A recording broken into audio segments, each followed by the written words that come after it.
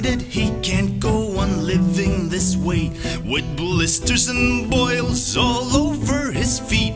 There must be a better way to walk down the street.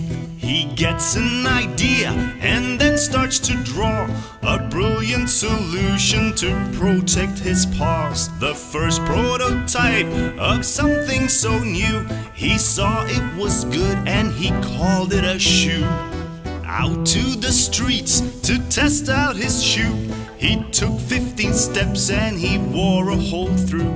These shoes made of leaves were doing no good.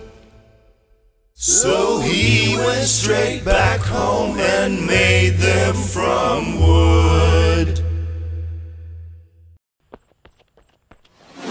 Yeah, we got more of these. Click on the next video, and if you want, we got a blooper reel right here on our behind the scenes channel. Transferring energy from your soup makes your spoon get hot. That's conduction. That's conduction.